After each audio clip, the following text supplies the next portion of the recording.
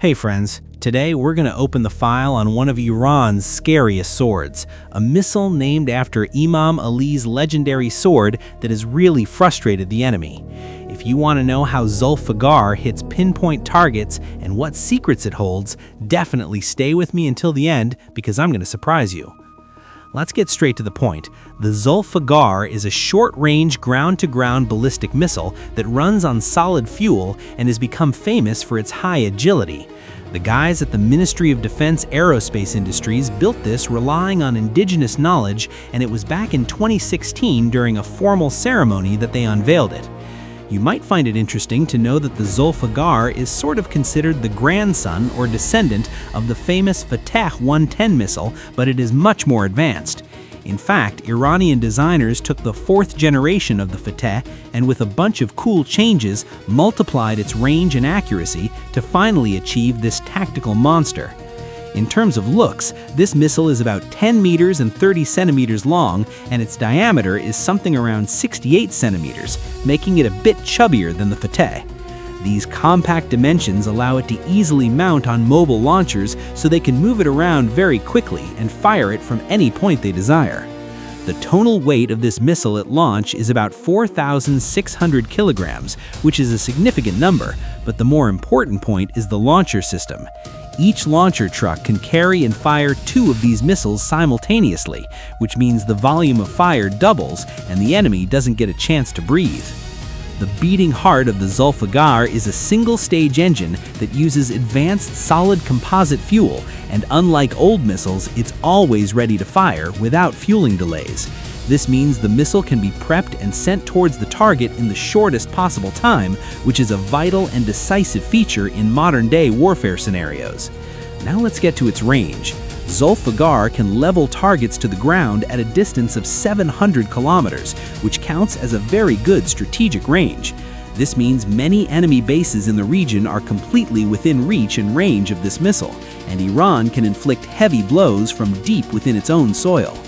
The speed of this missile is truly terrifying. Zolfaghar moves at a speed of about Mach 5, which is something around 1.5 kilometers per second.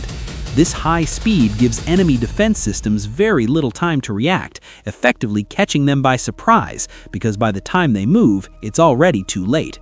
But what makes Zolfaghar special isn't just speed, but its incredible striking accuracy, known as pinpoint precision, with a reported error of less than 10 meters.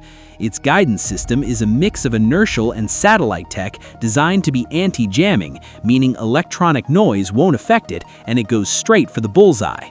One of the very important technical features of the Zolfaghar is that its warhead has the ability to detach from the main body in the final phase. This feature ensures that when the missile re-enters the atmosphere, its accuracy and speed are maintained, while tracking and hitting it becomes much harder for enemy air defenses. The warhead of this missile packs about 450 to 500 kilograms of explosives, creating truly high destructive power, capable of totally destroying concrete buildings. They've also built a rain or cluster warhead version for it that opens up in the air to thoroughly plow a wide area, like an airport runway or troop concentration. The story of this missile family doesn't end there. A few years later, they introduced the Desfool missile as the bigger and more powerful brother with more range. Desfool looks very similar to Zolfaghar, but its range reaches 1,000 kilometers with a heavier warhead, showing Iranian engineers aren't sitting idle and are constantly upgrading this generation.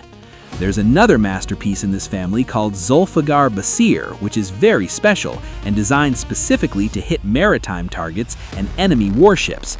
This model has an optical seeker head that can find moving vessels in the sea and ruin the day for enemy destroyers with that same 700-kilometer range. Zolfaghar is one of the few Iranian missiles that has passed its test in a real battlefield and isn't just theory, having been used in actual ops against terrorists. It was in 2017 when the IRGC pounded ISIS headquarters in Deir ez-Zor in Syria with these very missiles in response to the Tehran terror attacks, showing off its precision. Once again in 2018, after the terror attack in Ahvaz, Zolfaghars were fired towards the east of the Euphrates to take revenge for the martyrs' blood from the terrorists. In this operation, called Strike of Muharram, the missiles hit buildings with strange accuracy, and released images prove these missiles are truly pinpoint accurate and no joke. The entry of Zolfaghar into Iran's combat organization caused older liquid fuel missiles like the Qiyam to slowly retire and give their place to this new agile generation. Since Zolfaghar is more accurate, preps faster, and lacks the maintenance headaches of liquid missiles, it makes sense for it to take over and make the missile unit's job easier. If we want to compare it with the Fateh Lun-10, I must say Zolfaghar's range has more than doubled, which is a huge leap, allowing Iran to hit farther targets. Despite the range increase, its dimensions didn't grow much, meaning fuel and body technology advanced significantly to fit such power into roughly the same size. At the regional level, Zolfaghar is considered a tough rival for tactical missiles of other countries like Russia's Iskander and lacks nothing in terms of precision and efficiency. The 5 to 10 meter accuracy of this missile places it in a class that can hit sensitive point targets rather than just aimlessly exploding a general area. Interestingly, this technology hasn't stayed solely with Iran, and there are reports saying the Yemenis have also obtained missiles similar to the Zolfaghar and are using them. The Ansar Allah of Yemen possesses missiles with which they've conducted precise attacks, and it is even claimed they had successful launches up to the vicinity of Israel. The mass production line for this missile opened back in 2016, and now a large number of them are stocked and depoted in Iran's IRGC warehouses and underground missile cities. Released images show that Iran has reached full self-sufficiency in producing this missile so that on a rainy day they can pour a rain of missiles on aggressors. One of the biggest tactical advantages of the Zolfaghar is the shoot and scoot capability, which increases security and saves the lives of the launcher crew. This means the launcher fires the missile and before the enemy can pinpoint its location, quickly leaves the area and hides in a shelter to avoid being hit. The guidance system of this missile checks its position many times along the path to ensure it hasn't deviated and is heading exactly towards the target coordinates. Using advanced inertial navigation and assistance from satellites ensures the error margin is minimized and it hits exactly where the commanders designated it to hit. The construction and operation of Zolfaghar sent a very clear message to Iran's regional enemies that the era of hit and run is over and Iran has a long reach. This missile showed that Iran has the ability to hit any point within a 700-kilometer radius with mathematical precision, creating massive deterrence for the country.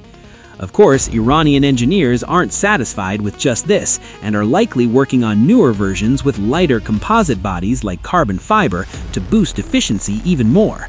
Using new materials can reduce weight and increase range even further, just like they did in the newer Rod 500 missile where they cut the weight in half. Thanks for staying with me until the end of this video to hear the story of Iran's sharp sword, the Zolfaghar ballistic missile, and getting to know its cool features. If you like this style of military videos, don't forget to like and subscribe, and write in the comments which missile or weapon you want us to check out next time.